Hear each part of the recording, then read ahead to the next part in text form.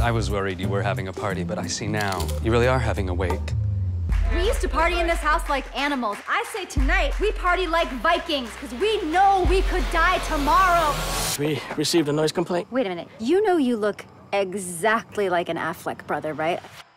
Paula Pell, who wrote the script, is a writer at Saturday Night Live and an old friend of ours. It's me. Paul and I wrote Debbie Downers together. Why did we all get so old? She's responsible for some of the best SNL characters of all time. I came up with a little system where as I'm watching the shooting, it would give me an idea for another possible joke. She just writes Post-its and puts them next to my monitor. He picks the ones he likes, then he comes and gives them to us. 37, take 1. Okay, let's see who we got. No, on Alex. He's always on. These are just alts for the argument. He makes me sad. He's like a little kid in a play. Play's canceled. Oh, he's so desperate. He didn't get loved right when he was little. He wants to be funny, though.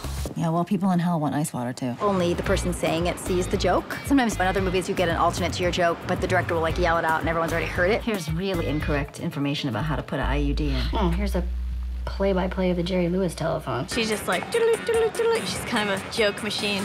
Men here look like they're being slowly poisoned. It's like fake improvising, where your improvs have been pre-written for you on a Post-it. So is there like friends and family discount this place? Oh yeah, 2-finger discount.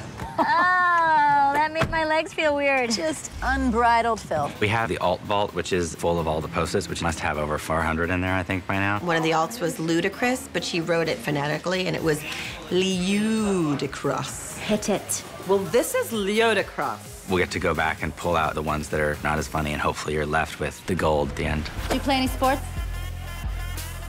Tennis for a little while. That's what I was gonna guess.